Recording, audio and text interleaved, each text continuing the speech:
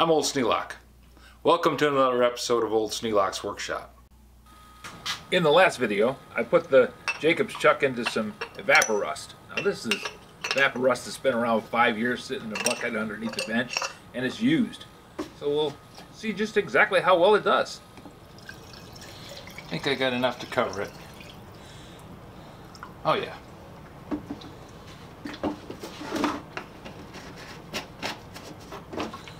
I'm going to cover this jar just because I don't want it going bad on me.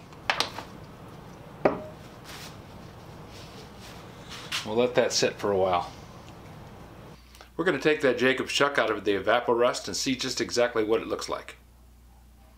Maybe we'll find out a little bit more about it too. JACOBS chuck is set in the bath overnight.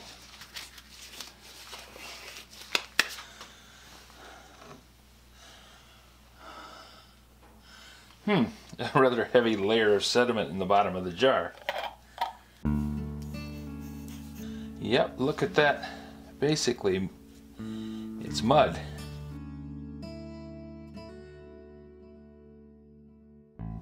Now we'll get out our tongs here.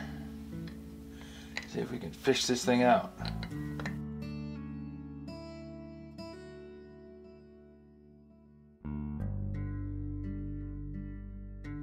Be careful of that, I don't want to break this thing.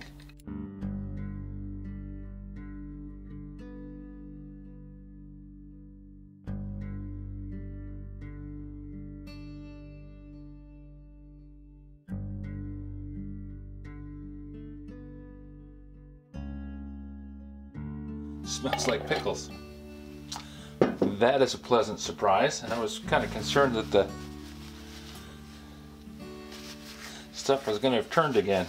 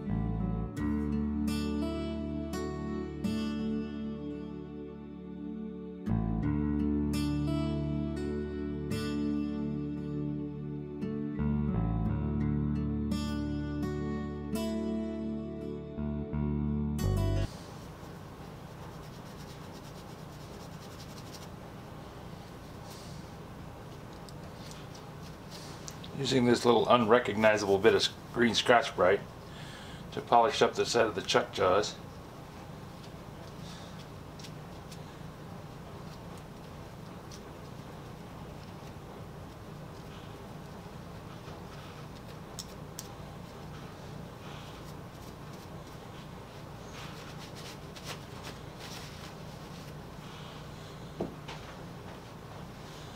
Now we'll hit them with a little bit of the dirt and dust resistant dry lube PTFE spray.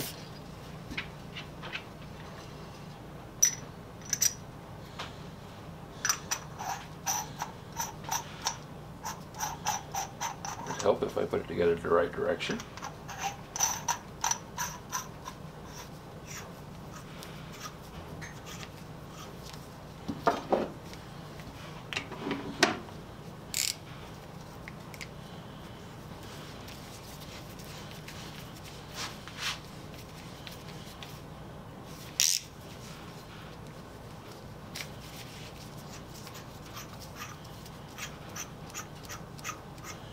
Well, that works quite well.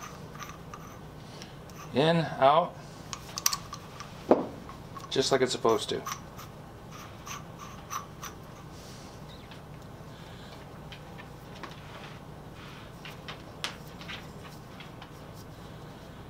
So JACOBS chuck number 64-J9, 1/8 inch capacity on up through 1/2 inch capacity. What exactly does that do?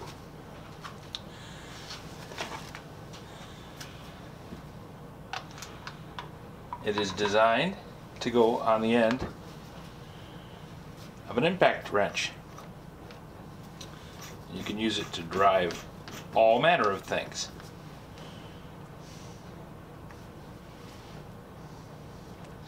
Now, this poor old impact has seen better days. The ring on the end of it is worn down to the point where it no longer grips the socket. Still is a heck of an impact, but it went about 20 years at the foundry, and then it's been, let's see, 22 years in my employ. I don't use it much, but it does a nice job of taking wheel nuts off. So that's what this is for. It's designed to go on impact drivers, which explains why it's such a heavy-duty piece of equipment.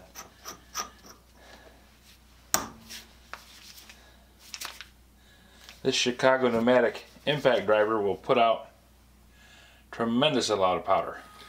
The Evaporust did a good job of cleaning up the parts, so I'm quite pleased. Did have more problem cleaning out the threads on the inside just because they were so filled up with sediment that I had to go in there with a wire brush and clean them out. It was more grease, grimy crap stuff than rust. I think I need to get another quart. If you have any suggestions for a new video, questions about today's video, or any of the other videos on the channel, just drop a note in the comments. You know I rate them all. Thanks for watching.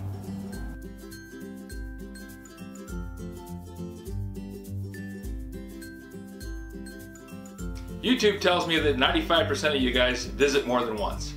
But now 16.9% of you guys are subscribers that are watching the videos. That's great. Let's keep it up. Any of you new guys, go ahead and click the subscribe button. Don't forget to ring the bell. That'll get you notified when the next video is up. Every day at noon, Monday through Friday, and on Saturday and Sunday they're 9 a.m. in the morning because, you know, we all get up early and don't have anything to do first thing Saturday and Sunday.